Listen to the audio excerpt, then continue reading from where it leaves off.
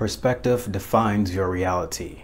And this is such an important and core principle towards how you live your everyday life that most people seem to overlook. I was recently watching the latest episode of Cosmic Disclosure where Tim, Tactical Advisor, or also known as Tim Tactics, was talking about how he had this experience with the Greys in which he went to the container that he usually goes to, and inside of it was the Grey, and the Grey interfaced with him and sent him to 6D reality, sent him to 6D consciousness, in which he got to interact with the master line level of the Greys, which sounds like a mind-blowing experience, doesn't it? It sounds like something you're just like, whoa, he did what? What happened? That's what I was thinking, at least. But the most important thing here that I think most people should really highlight is that when he was in a state experiencing this level of awareness, this being, this six-dimensional being, was in a state of apathy. Can you imagine a being who's in a six-dimensional level of awareness was experiencing apathy? It was experiencing apathy because it got to such a high level of awareness that it then began to understand that it is literally everything, and the reality that we're existing in has no actual value or substance to it because it is everything. So it's very much like God mode in a game. It's like you realize that, well, I can control everything, I can do anything I want, but also everything is literally me. So it just started to experience such apathy that it withdrew into itself and it went into a sleep state. And this experience really disrupted him. It put him in a depressed state of mind for 3 years until he had another experience with this being called Being Six. Now, I have to do an entirely different episode on Being Six, and this is my first time even reviewing Gaia information like this, but it's something that I've been following for quite a long time and I find really interesting. So he interfaced with Being Six and he went into another six-dimensional level of awareness, six-dimensional level of experience, and in this experience he experienced something very drastically different. In this level of experience, he wasn't experiencing apathy because that's not the resonance that Being Six was giving off. He was experiencing beauty. The first thing he said was beauty. Being Six had this awe, this reverence for all of existence. Yes, it understood that all of life is a creation of its creating, you know. Yes, it understood that all things are the one and the one is all things. So therefore you're interacting with various aspects of yourself. But it didn't see that as a bad thing. It didn't see that as a negative thing. It didn't see that as something to be sad about or create despair about or apathy about. What it had was beauty, gratitude, appreciation. It said that it was finding beauty in all of creation. It was finding beauty in all things and the various ways that the colors are created, the various ways that we choose to express ourselves, you know, from the oneness, you know, me here, a human being, animals, cats, dogs, dolphins, you know, all the various ways that those things to create and express themselves. And then you have inanimate objects. We have the houses, you know, we have materials that we use to build the houses. We have wood, we have trees, we have all the various ways that the creator chooses to express itself. So my question is this.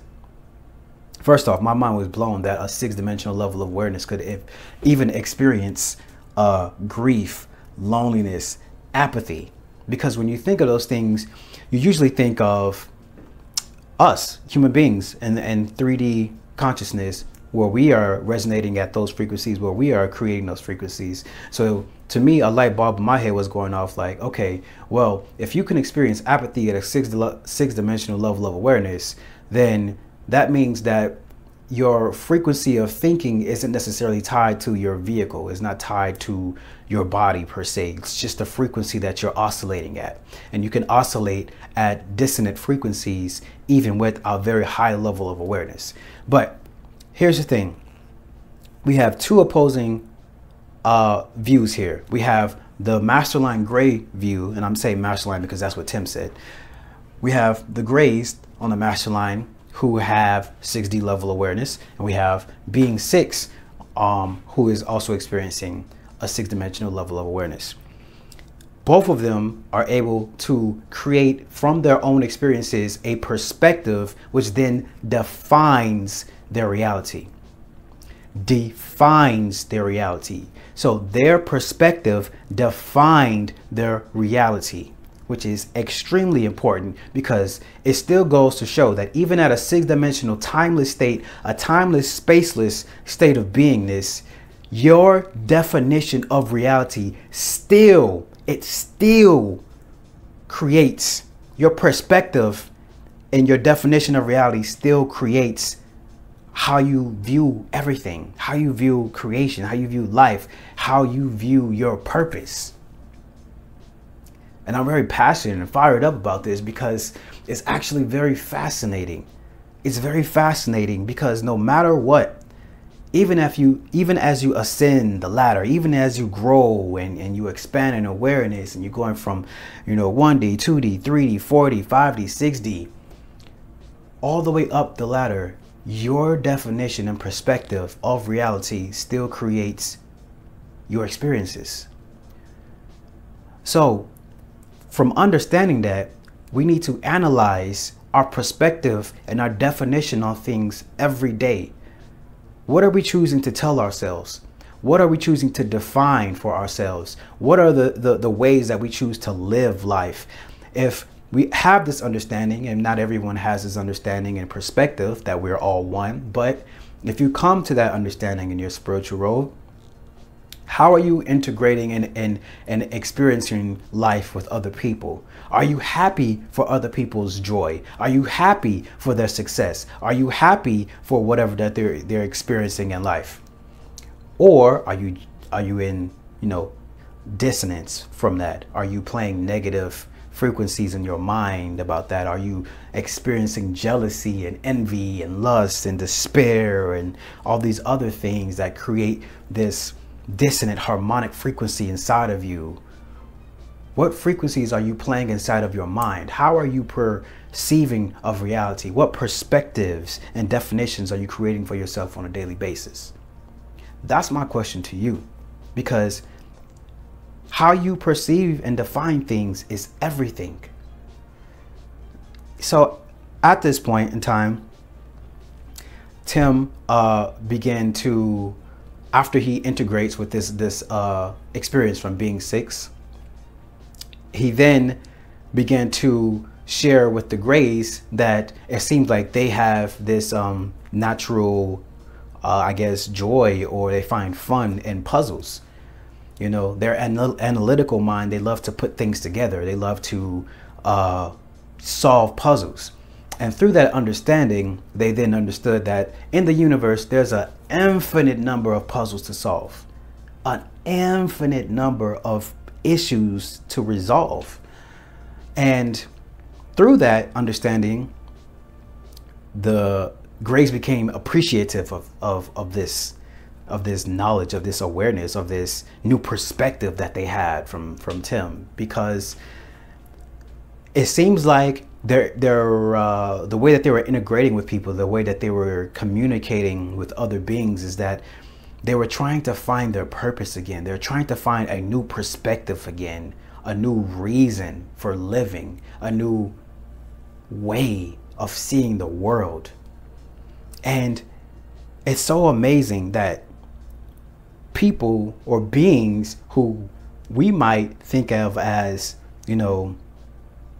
if you look at their technology, you might say, wow, these people are enlightened. They're so beyond what we can do. They're so far out there in advance. If you look at other beings and their technology and their awareness and the way that they interact with reality, at a 6-dimensional level of awareness, The Greys had complete control over their reality. They had complete control over their domain. And we don't experience reality in life like that. I don't experience reality in life like that. I'm not literally levitating right now. You know, I'm not flying through the air. I'm not creating matter in the palm of my hands. And yet, the beings, the Greys, still had something to learn from us. Still. So, I love that saying, always learning, always a student. When someone feels that they have learned all that they can learn, which is literally the state that they were in, the six-dimensional state of they feel like they've learned all that they can, and so they were rejecting new information. You can reach a state of apathy like that. You can reach a state of overconfidence. You can reach a state of, you know, angst that there's nothing more than this. I've learned all that I can. But that's not necessarily true. It's your perspective that defines your reality. So with that understanding, with that knowledge, and I just had this line yesterday that I heard from Dr. Joe Dispenza, which is a bar. He said, knowledge without experience is philosophy. And I was like, that's a bar. That's a bar, because that's facts. That's straight facts. Knowledge without experience is philosophy. And I feel like a lot of times we accumulate all of this knowledge. We accumulate all of this. We read all these books. We listen to all these gurus. We absorb all of this, but yet we don't have the tangible experiences to integrate all those things to make it true for us. And therefore it becomes a vanity. It becomes something that you collect on your wall. It becomes a plaque or something that you collect, collectibles. So perspective defines your reality. And every day of life, I want you to meditate on that. I want you to integrate that. I want you to journal that. I want you to think about that. Your perspective defines your reality. And therefore, if you're experiencing a negative reality, now don't get me wrong, there are things outside of us that's always in flux, you know, that's always creating things for us, because we live in a co-creative reality. So you can't control whether someone's on your bumper or not, giving you road rage, or you get into a car accident, or there's a death in a family, whatever. Those are things that you cannot control. But what you can control is your reaction to them, your perspective to that event, and your definitions and labels that you create from those specific events. That is what you can control. That is what is within your awareness for you to direct your energy. What harmonics and frequencies are you playing in your mind? What are the things that you're doing every single day to create resonance, to create joy, to create love, to create freedom and enlightenment inside of your life? That's what I want you to think about. Praise the sun. I'll see y'all in the next one.